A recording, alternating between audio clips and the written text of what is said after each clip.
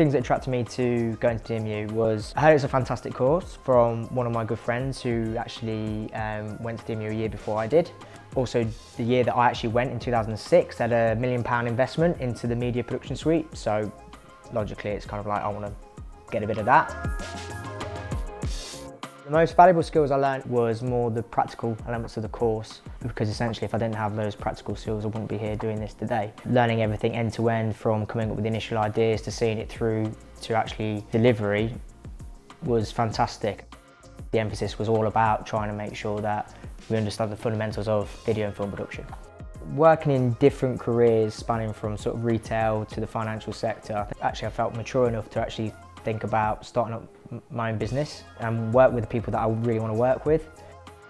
I was always doing creative bits on the side, and I was editing, I was filming stuff, so when it came to putting it all together, it was quite an easy transition really.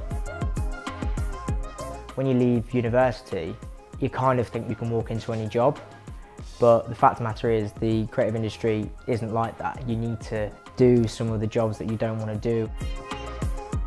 If a student comes out of university and they get a job in a different sector, then just learn the different skills that they've got there, because I guarantee you they'll be utilised. My experiences in previous jobs has given me the building blocks to do this job. The reason I want to keep in touch with DMU alumni is because I think it's really great to make sure that we can build that connection between students and business owners.